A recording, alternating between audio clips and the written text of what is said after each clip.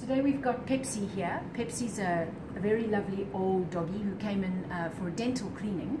But on the pre-operative bloods, we picked up that she's got a problem with her kidneys. So she's got chronic kidney disease.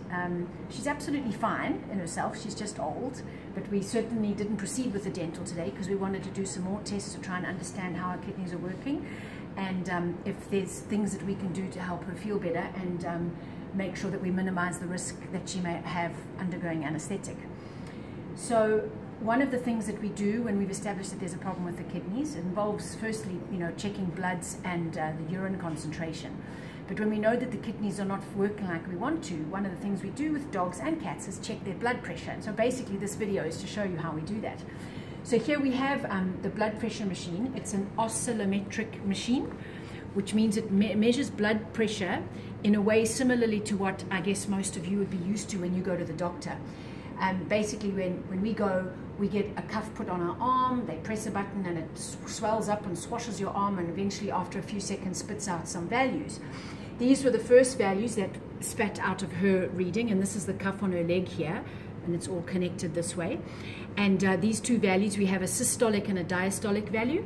The systolic value is basically related to the pressure when the heart is contracting, and the diastolic value is related to the pressure when the heart's relaxing. And just like you'd hear your doctor say, oh, your blood pressure is 110/70 or 120/80. In this case, on this reading alone, her pressure was 153/94, which as an isolated reading is a little bit too high. But because so many things can go into reading blood pressures with people and with dogs, but dogs particularly, you can see that she's a little bit nervous, and you can see she's shaking a little bit because she's a little bit wondering, what are we doing and why are we squeezing her leg, and why is she at the vet when she should be at home with her mom lying in the sun.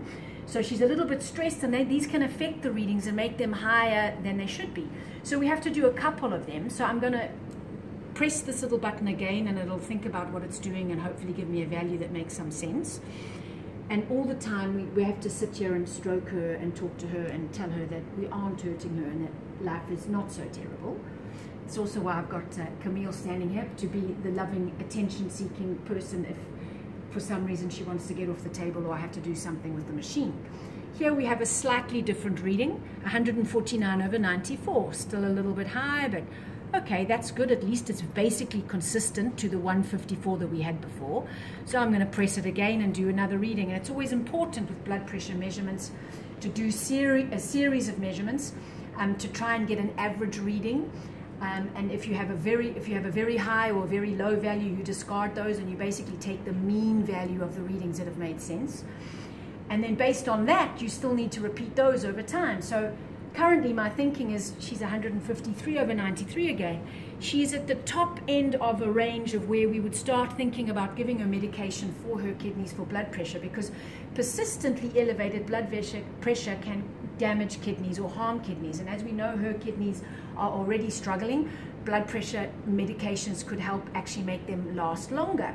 So we're probably going to get her back in a couple of weeks and recheck the blood pressure again, and based on those readings decide whether medication would need adjusting or not. But yeah, she's trembling and shaking and she's a little bit stressed out, but all in all being very good. Sometimes taking measurements on cats and dogs that are very, very anxious is almost impossible, and you have to really, really be quiet, patient, sometimes put them in a dark room, relaxed, try and get them to be as absolutely chilled as possible before you can take measurements that mean things. Because if a cat or a dog is very, very highly stressed, the values can be falsely elevated. So we do our best to try and get an understanding of what is going on, because we can't talk to our patients and tell them, please take a deep breath, relax, I need to, like you can if you're a human patient. So that's, taking a blood pressure and getting a reading that means something is one of the challenges that you face when you're a vet, because you can't actually communicate with your patient and tell them that the sky isn't about to fall on their heads.